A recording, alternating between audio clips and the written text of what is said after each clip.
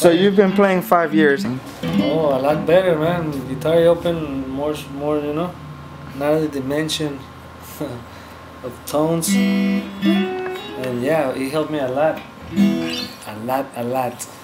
How do I get those sounds? How do you get the beat so perfectly in your head, man? Depends, inspiration, good weed.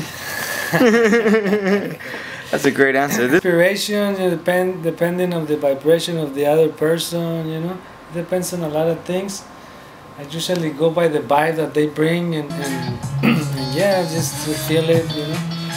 And I go with it, but that's how I like to, not as a musician or as a nothing, more as the person, you know, what he needs, what I think he needs, you know, what I can help. Like a recording artist? A recording, yeah. So going on recording artist, I see there's a computer in the background. Yeah. How long have you been doing music here? Doing recordings, I've been recording since like 25 years. 25 years recording. I did my first recording when I was 16 years old, and from there I haven't stopped. I just been recording as with bands, for other artists on the studio, just in and out of the studio.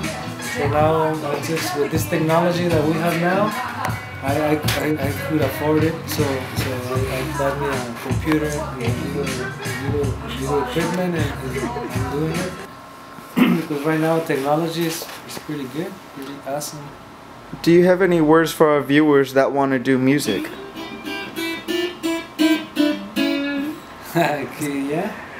Just because it's tone doesn't mean it's a word. I think music is like a meditation, a good tool for meditation.